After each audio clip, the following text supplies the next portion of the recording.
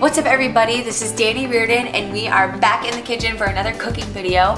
This is another plant-based, meatless, vegan, vegetarian dish for you guys, and this one is packed full of protein. Okay, so everybody out there, I know your main concern with protein in a vegetarian diet. Well, I'm about to teach you something awesome about seitan. The main ingredient in seitan is vital wheat gluten. What's really exciting about this is that it actually has 7 amino acids, but you can actually get the 8th one with this, nutritional yeast flakes.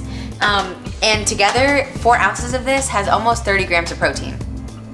So be excited about that because that is almost the nutrition facts of chicken and turkey and beef. And it has very low fat, pretty much like a half a gram, and very low carbs, like 4 grams.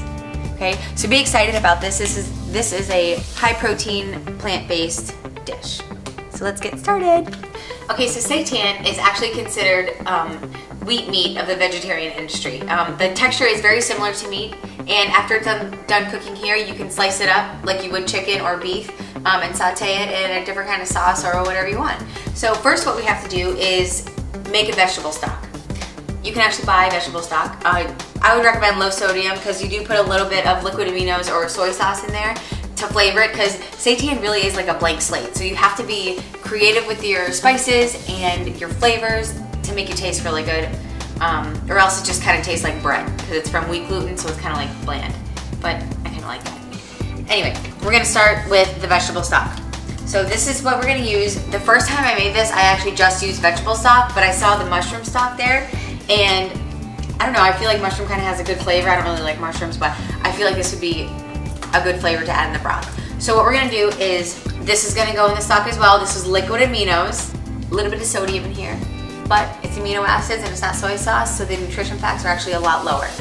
So this stuff is gonna go in the stock.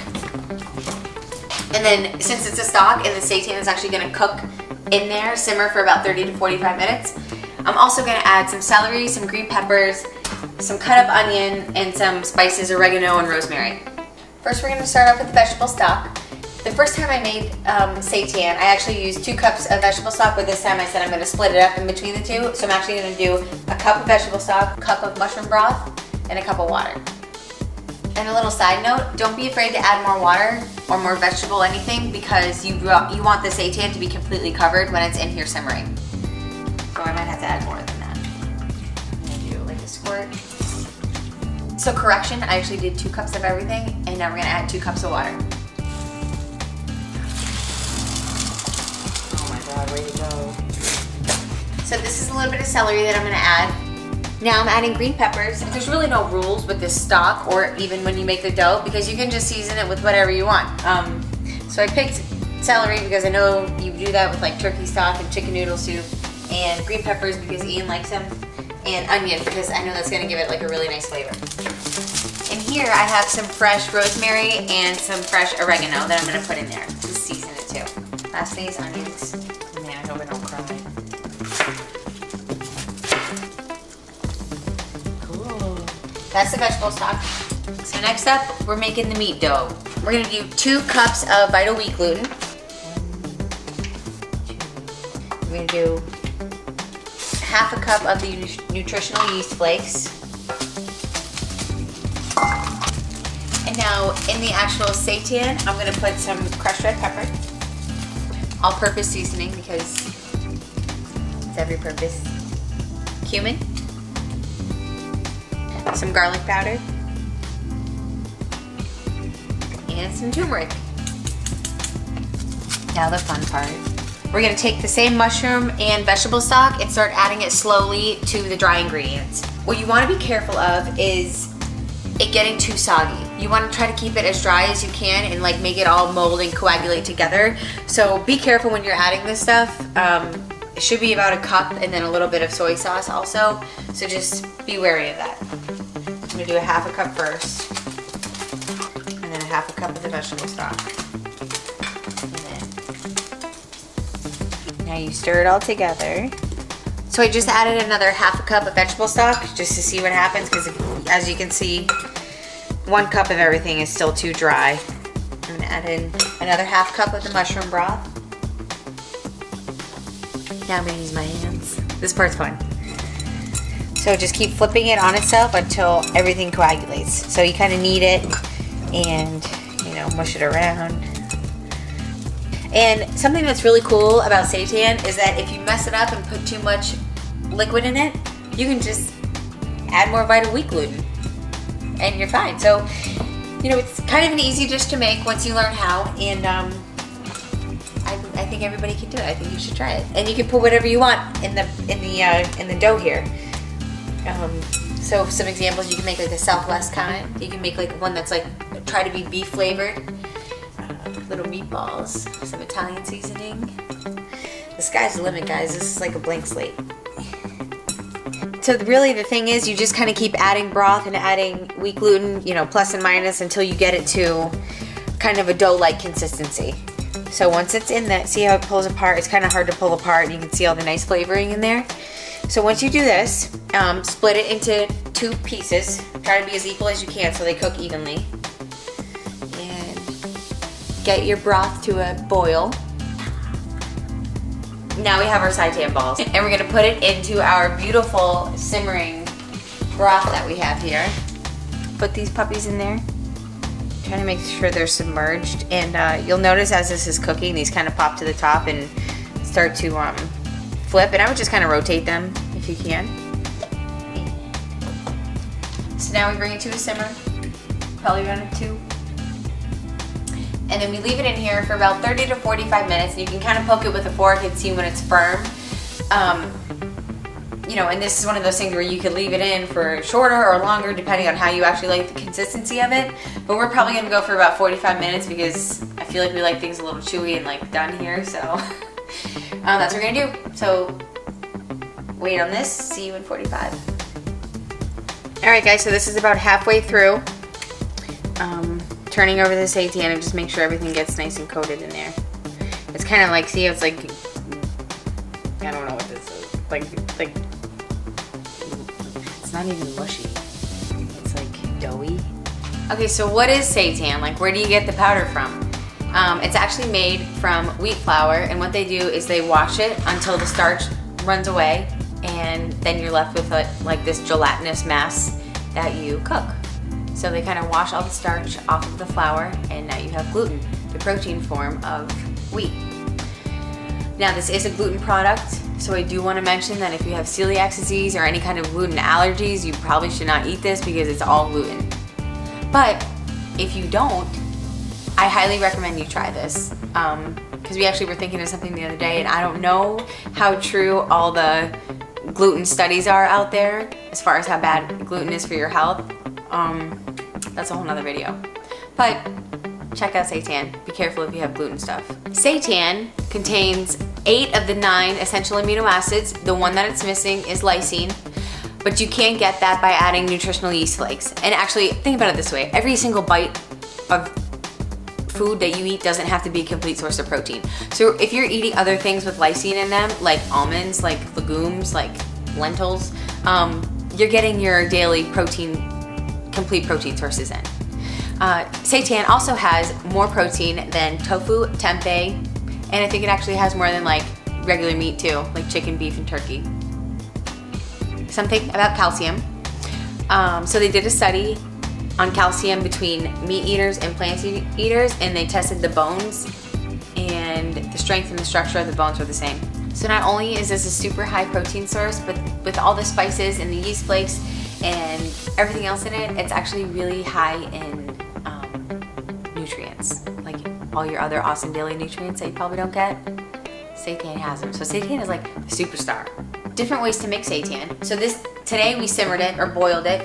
You can bake it, you can fry it. Those are the 2 that I've seen. You can steam it.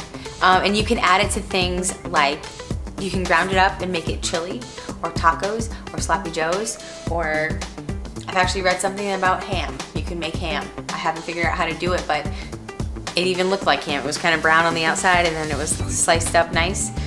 A couple different flavor things that you guys could try. There's like a lemongrass one that you could make. You could do an Asian style dish like a teriyaki stir fry. You could do barbecue, you could do buffalo. Okay, that's all I have to say. All right, everybody, I think the seitan's done. So it's been a little under an hour, and we have 2 big balls of protein here. So what you do is you take it out of the stock. Put it over here. I know it doesn't look pretty. Let's just get that out of the way. It's pretty ugly. However, now you have a blank slate of a really high protein source. Nutrient dense protein source. I realize it's ugly. Here is like a plain grilled chicken breast. So you can do a bunch of stuff with it. You can eat it like this. You can salt and pepper it just like this.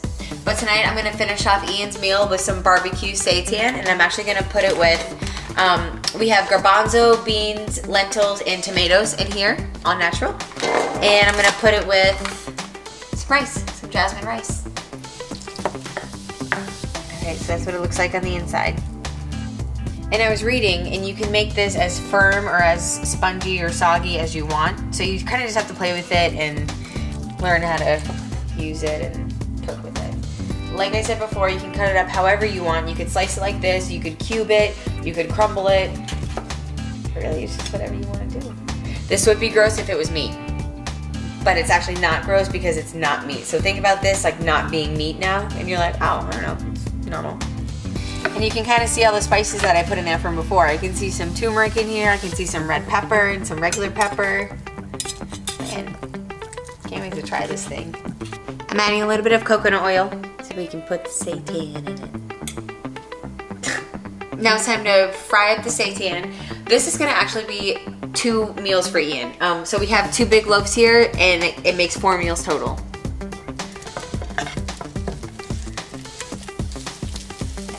Up a little bit more. I'm gonna make sure this gets a little crispy. Ooh, look at that! Crispy! Yeah, that looks good. This is Rufus Teague barbecue sauce. This is like real barbecue sauce with like real sugar in it, and it doesn't have high fructose corn syrup. So when you're looking for barbecue sauces, look to see if it has high fructose corn syrup, because that's really, really, really not good for you. Like, further than meat probably. So Rufus Teague. And I'm gonna just do this.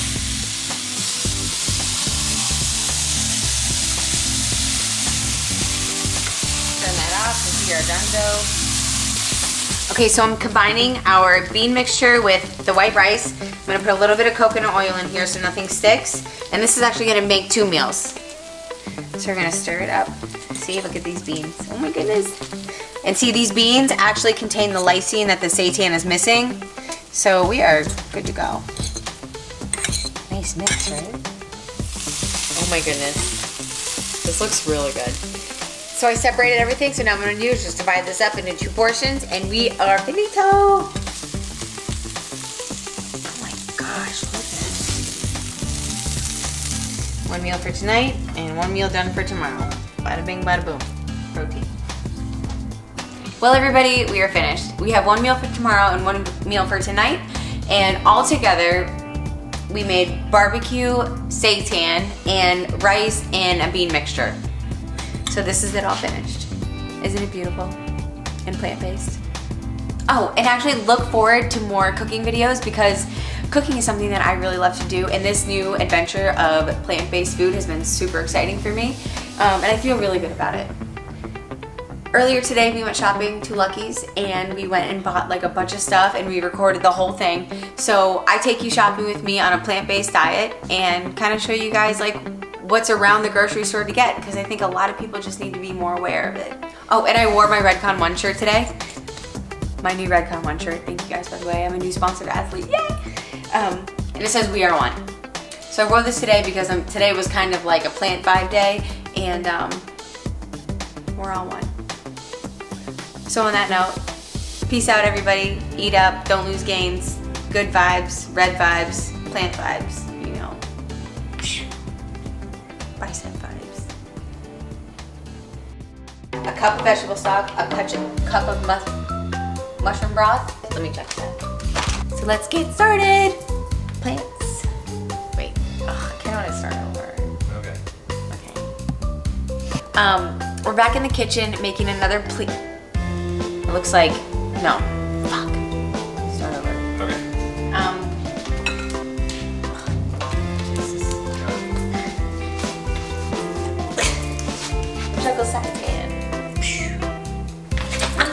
I have fun facts about seitan. Now, I am not a vegetarian or a vegan yet. I have 8 weeks to finish out this Olympia prep, but it's something that's coming in the very near future. And a problem or something that I've seen that's lacking with the vegan vegetarian community is information to the meat eaters and the people who are just unaware. I have fun facts about seitan for you. Okay, first of all, it's been around for thousands of years. It was created by the Buddhist monks over in like Korea and China and India and all of that thousands of years ago because they didn't want to eat animals anymore. So they created the substitute for meat, and it was called seitan. I'm just creating awareness. I'm not pushing it on you. Like, you don't need to go vegan or vegetarian for me to like you. I'm gonna like you anyways. But I think it would be great for the planet and the animals and us. So I'm gonna learn some more, and I'm gonna teach you guys as much as I can.